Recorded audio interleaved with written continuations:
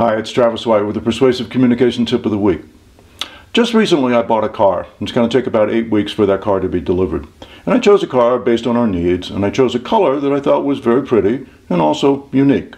It's a deep red, it's a burnt red, metallic red. It's called flamenco red by the vendor. And I thought, one, it's a very attractive color, it's something I liked, and two, it's unique. I hardly ever see cars in that color.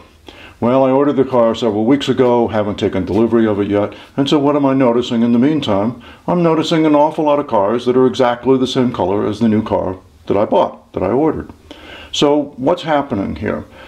For many years I didn't pay attention to the color of cars. Then, as I ordered a car, I had to choose a color. I chose a color I thought was interesting and unique, and it turns out not to be unique. What was I doing? I wasn't seeing the entire range of options. I wasn't seeing reality in all its many variations and manifestations. I was seeing only what I was thinking about. And there's a lesson here. There's a famous experiment that's been reported in a number of different places about a video of two basketball teams. One has light colored jerseys on, one has dark colored jerseys on, and the basketball is being passed back and forth. And people are asked to observe the video and count the number of times that the ball passes from one colored jersey to another colored jersey, from light to dark or dark to light. If a light colored jersey passes to a light colored jersey, don't count that. Dark color to dark color, don't count that. Only when the color changes. So people have to pay attention, count the number of passes, and during this video, a gorilla walks through the basketball court. Most people who are watching the video and counting the number of passes between unlike colored jerseys never see the gorilla.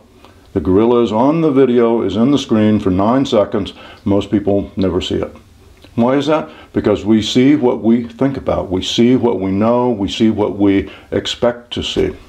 So if you think politicians are thieves, then every time you see an article about politicians thieving, stealing, you're going to remember it. You're going to register it, it's going to be in your memory, and it's going to reinforce patterns that are already existing in your brain, in your memory.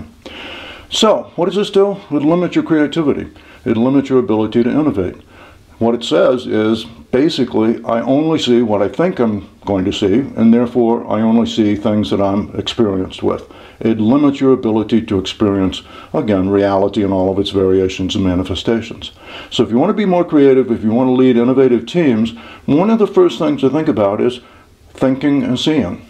If you only see what you think, then you'll only think what you see, and it's a self-reinforcing cycle, and it's not a very good cycle. It simply builds and reinforces things that you already know. It doesn't expose you to new experiences.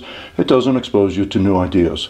So if you want to be more creative, more innovative, think about what you see, and think about what you don't see. And that's not a natural or easy thing to do, but you can do it. If you think about, well, I haven't seen cars of a different color.